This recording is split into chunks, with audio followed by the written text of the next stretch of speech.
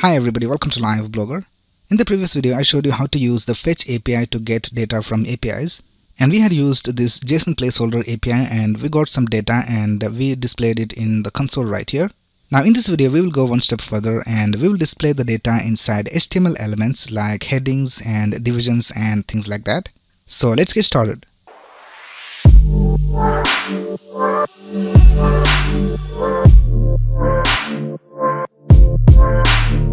Now for this example we're going to use this API called OpenTDB, and let's go to this website called opentdb.com, and this is an API for trivia database. So here we can see there are a lot of questions and answers, so we can use this API to create our own quiz. So let's go ahead and click on API. Now here we can select these options. So we have the number of questions, so I'll just set it to 10, and then we can select the category, so I'll just select computers from here. And then we have the difficulty, so you can just select any of these difficulties from here, or you can just select any difficulty and it will ask from any of these options over here. And then we have the type, so you can select multiple choice questions or true or false. And then we have the encoding, and I'll just set it to default encoding, and let's click on generate API URL. Now here we can see the link for the API, so let's select this and let's go back to our source code, and I'll just paste the link over here in the URL, and I'll just delete these console logs from here, and here I'll just type data. And now let's go to our console and let's see whether the data is being displayed. And here we can see we have a response, and if you go inside that we have results, and in the results we have all the questions and the options and the correct answers. So we can see that the API is working alright. If you go back over here and if I just type amount, let's say amount of 6, and if you just save it, and if you go to the results we can see that we have 6 questions over here. Right now it's time for us to display this in our web page. So let's open the code editor. Now in this video I'm not going to write any logic for our quiz, so this will not be a quiz application, but we're going to just display all these questions and the options in our HTML. So first of all, let's create a division over here to hold all the questions, and I'll just give it a class of quiz container. Right now if you go back to our website we can see that we have this results array inside our response. So we're going to directly work with the results array. So here we can just type data.results, and now if you go back we can see that all the results are displayed over here. Now we're going to create a function to display all this data inside our HTML. So let me just comment this line of code, and we'll just create a function called display questions. So I'll just type display questions over here. We haven't created it yet, but we'll create it in just a minute. Before that, let's pass the results inside our display questions function. So I'll just type data.results, and now let's create this display questions function. So I'll just create a function over here. I'll just type const display questions, and we'll just create an arrow function over here. And here in the arguments we're going to get these results, so we'll just store them as results. You can name this variable anything you want. Right now here we will write the code to display all the questions. Now what we need to do is we need to loop through all the items inside the results.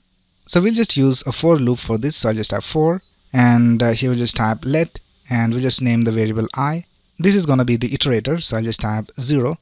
So the I will start from 0, and we'll keep going till the length of this results. So I'll just type less than results dot length. So in our case it will loop for 6 times because we have set the amount to 6. And then lastly here we need to type I++ to go to the next item. And first of all let me just display everything inside our console. So I'll just type console.log, and then we need to type results, and here we need to write the index. So in the index I'll just type I, because I starts from 0 and goes to 6, so it will start from the first question. And now if we go back to our website we can see that we have all the questions displayed over here. Now here we can see for the question we have this key question. So if you want to display the question you can just type question, and now we can see all the questions are displayed over here. Now I'll just uncomment this, and let's see what is the structure. And here we can see for the options, and if you open this we can see for the options we have a key called incorrect answers, and it is also an array. So we have an array inside another array, and for the correct answer we have a key called correct answer. So here I'll just type console.log results, and here we'll just type correct answer. And now for the incorrect answers we need to have one more for loop. So I'll just type 4, and for this one we'll just create a variable called j, and we'll start from 0, and we need to go till the number of elements that we have inside the incorrect answers array.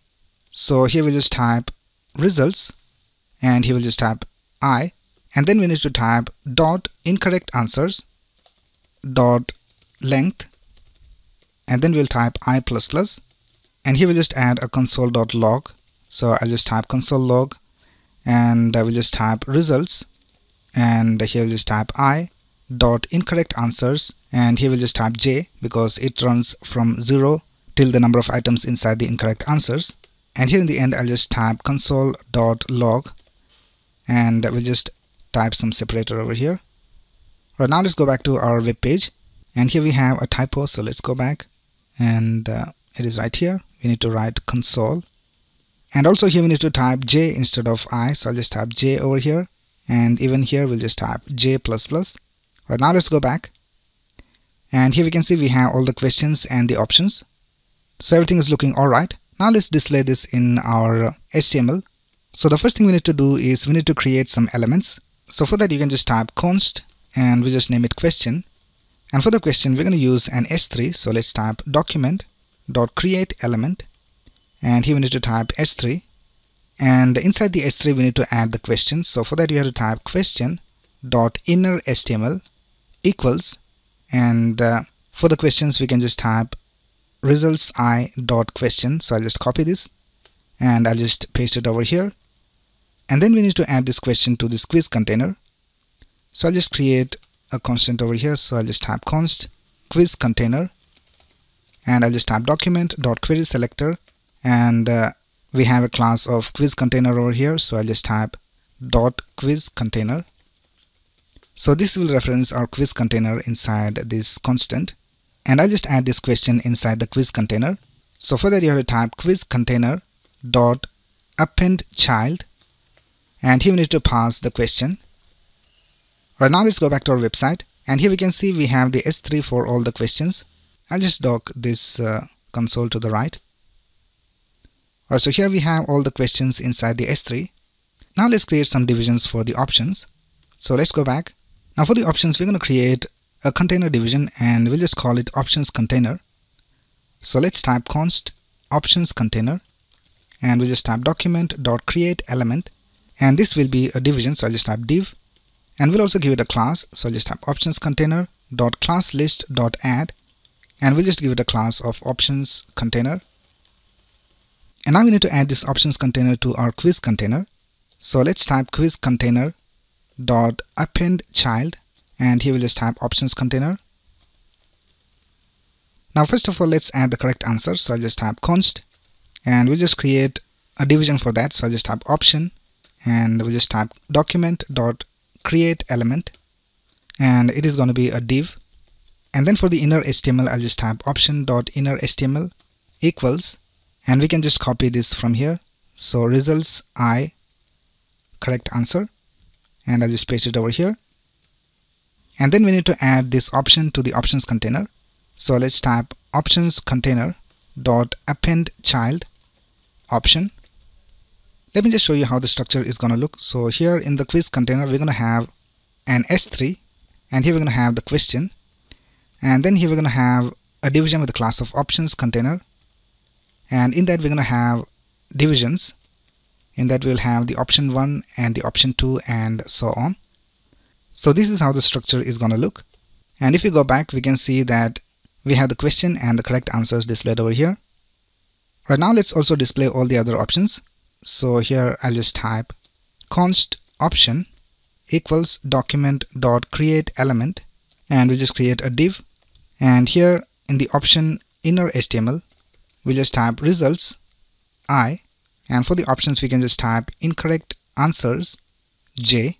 So this will loop through all the incorrect answers, and it will display all of them over here. And let's add this to our options container. So I'll just type options container dot append child option, and let's go back. Right, now we can see that all the options are displayed over here. Now there's one issue with this approach, that the correct answer will always be the first option. So here we can see true is the correct answer, and it is always first. So since we are adding the correct answer over here at the beginning, and then we are adding the other options, we have the correct answer displayed first. So I'll just show you how to fix that. Now this is not a video on creating a quiz application, but I'll just show you how to randomize these options. Now we're going to create a function called randomize options, and we're going to pass the options container over here because in that we have all the options. And let's create the function randomize options. So I'll just create it over here. Just type const randomize options, and here we have all the options. Now we can create something called a document fragment, and in that we will add all the options and we'll just randomize the order, and then we'll replace the normal options with the randomized options. So let's create a variable called randomized, and here we'll just type document.create document fragment, and let's create a while loop, and we will loop through all the items inside the options container, and we are receiving that over here as options. So let's type options dot children dot length. So this will get the length of the options container. I'll just rename this to options container so that it'll be easier to follow. Now here inside the while loop, we're going to just type randomized dot append child. Now here we're going to randomly append any of the options from the options container. So for that, let's type options container dot children. Now for the index, we need to add a random value. So for that, we're going to use a built-in method called math.random. So let's type math.random, and we need to multiply it with the length of the options container. So let's type times options container dot children dot length. Now this will give us some random values from 0 through the length of the options container. Now math.random will also give us some decimal values. So for that, we'll just type math.floor to convert the decimal values into an integer. So I'll just close this over here. Now let me just briefly explain to you what is going on over here. Here we are using a while loop, and we are looping for the number of elements inside the options container. For example, we have 4 elements in the options container, so it will loop for 4 times. And here we have created a randomized document fragment. Now in this document fragment, we can add some elements. So for adding the elements, we are using append child, and in that we are adding random options. So here we can see we are going through options container children, and we are generating a random value from 0 through 4 in our example. And then after the while loop, we need to update the options container. So let's type options container dot append child, and we'll just append the randomized document fragment. Right now, let's go back to our website and let's see whether it works. So here we can see we have the questions and the options, and here the first option is true, which is the correct answer, but here we can see we have false. And then we can see for the second question we have Objective C as the correct answer, but here we can see we have C++ at the beginning. And then for the third question we have Intel 4004 as the correct answer, and we have the correct answer at the third place. So it is being randomized correctly.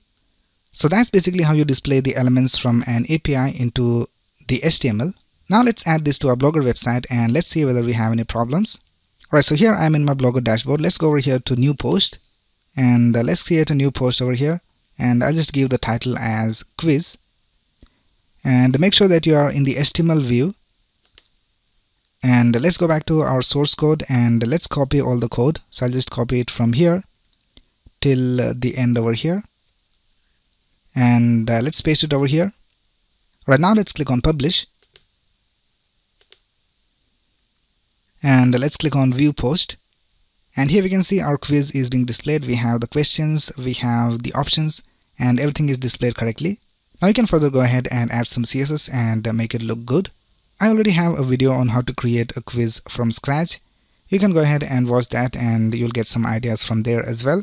So that's it for this video. If you have any doubts, you can ask in the comments below. And if you like this video, please click on the like button and subscribe to this channel to get the latest video updates. Thanks a lot for watching. Have a nice day. We'll be right